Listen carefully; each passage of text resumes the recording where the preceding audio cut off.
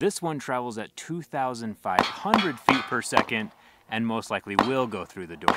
Interesting how tiny they both are. For reference, this was the 9mm bullet that we were shooting earlier. This one's the 17 and this one's the 22. This one's about 6 cents. This one costs about 40 cents and this one costs about 25 cents. When we get into the bigger bullets though, this AR costs 33 cents and this 50 cal costs about $5 a shot. Not that it matters when we're shooting a $100,000 truck. Let's see what happens to these little tiny guys. This is a 22. It will probably not go through.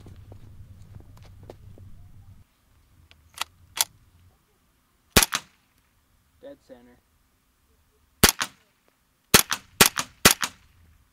Okay, let's go find out. Alright, those 20, they're cute. They're little divots. That's sweet. Little bullet splatters all the way around.